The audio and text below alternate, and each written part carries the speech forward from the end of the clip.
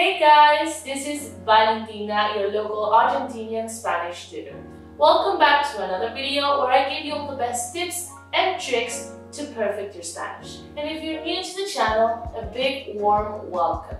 I'm a tutor for OCTB, Overcome the Barrier, a language learning company that offers you the experience of learning Spanish with native speakers from all over Latin America, like me. In today's video, we'll talk about a group of verbs called verbs of change or verbs of transformation. These verbs are a great addition to your Spanish vocabulary and they're gonna make you go from beginner to absolute pro. So stick around for the video and let's get right on it.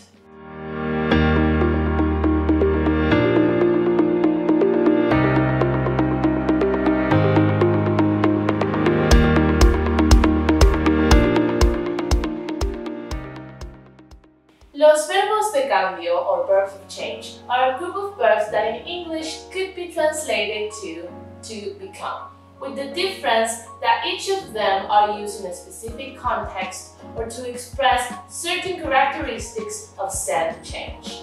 Now, verbs of change exist in English as well, and some examples are go, turn, or get, as well as many others. Here are some examples in English so you can understand them better in Spanish. To go crazy, to get rich, to turn dark.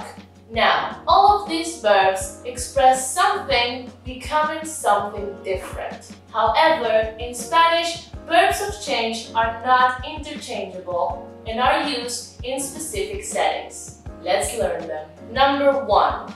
Hacerse, from the verb hacer, to do. This expresses a voluntary change that most likely required a process and/or effort to get there, like changes in profession, ideology, or social status. For example, se hizo rico, ella se hizo famosa, or él se hizo doctor.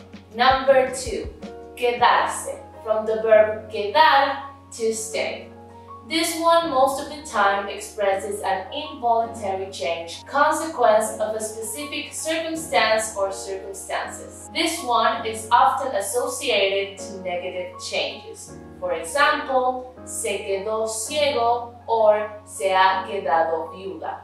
Number 3. Volverse, from the verb volver, to return. This one implies an involuntary change as well, but it's associated to behavioral changes that are sudden and can be either negative or positive. For example, se ha vuelto loco or te has vuelto fuerte. Number 4. Ponerse, from the verb poner, to put. The thing that makes this one different from the rest is the fact that it doesn't specify for how long the change occurs. So this could mean that it's only momentary. It is often used to express negative changes in one's mood. For example, se puso furioso or me puse triste. Number 5. Convertirse or transformarse, which beside meaning to become, can also translate to transform or to convert. They express a more permanent change as well as one more socially impactful. And they are also more frequently used in literature for dramatic purposes. For example, se convirtió en otra persona. He became someone different. And number 6. The last one is not actually a verb, but a construct. Llegar a ser is often used to express positive change after a long process. It implies that the subject worked really hard to get there. For example, llegar a ser médico. Remember that very often these verbs use indirect pronouns.